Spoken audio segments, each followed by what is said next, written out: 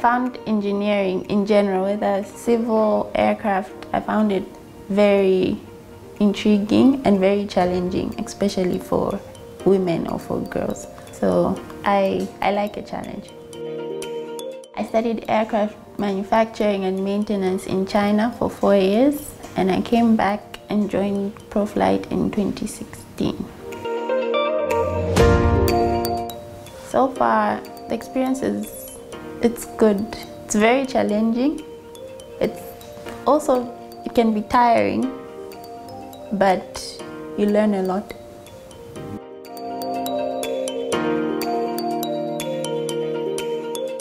I think it's really good that more people are trying to encourage more girls and more women to join male-dominated industry, because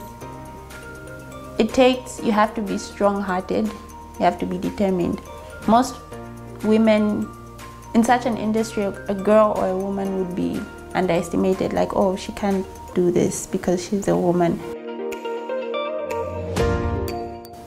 If a man can do it, a woman can do it.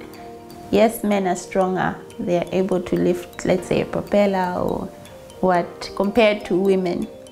So maybe that's why most people put it as a male-dominated industry. But if a man is able to understand the theory behind it, he's able to learn, so can a woman.